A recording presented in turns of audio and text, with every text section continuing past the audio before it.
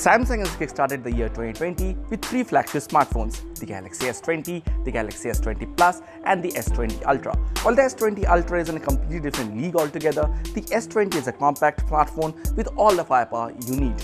I'm Devajit Sagar from cardsTalking, and here's a quick look at the new Samsung Galaxy S20.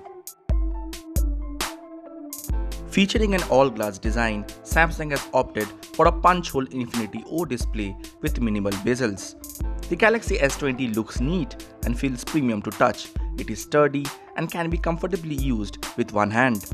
The Galaxy S20 comes in grey, blue and pink color options. The display quality of the Galaxy S20 is really fantastic. The Galaxy S20 comes with a 6.2-inch Quad HD AMOLED display with up to 120Hz refresh rate support.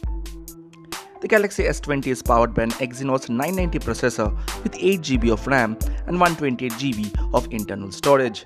There is support for up to 1TB microSD cards. Talking about the camera, the Galaxy S20 comes with a triple camera setup at the back. The triple camera setup in the Galaxy S20 consists of a 64 megapixel sensor along with two 12 megapixel sensors. There is 3x hybrid optical zoom and digital zoom of up to 30x. On the front, there is a selfie camera of 10 megapixels with an aperture of f2.2. The Galaxy S20 is powered by a 4000 mAh battery with 25W fast charging support.